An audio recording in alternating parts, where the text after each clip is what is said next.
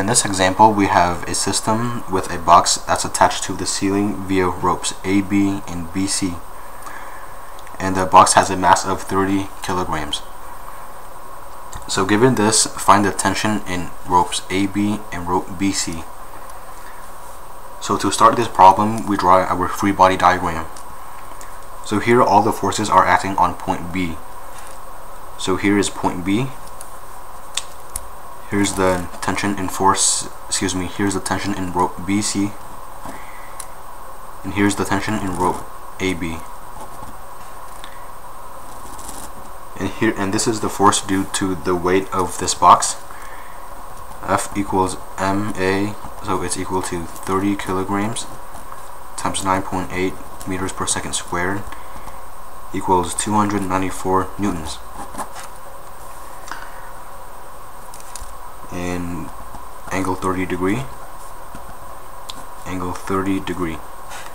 Okay, so to solve for this system, we sum the forces in x and y and set them equal to 0. So here's x component, y component, x component, y component. So sum the forces in x equals 0. So let's start here. BC adjacent over hypotenuse. So BC cosine 30 minus AB cosine 30. It's minus because this force is going to the left, equals 0. And sum the forces in the y equal to 0. So negative 294, negative because it's going down, plus BC sine 30 plus AB sine 30 equals 0. So here you have two equations in two variables.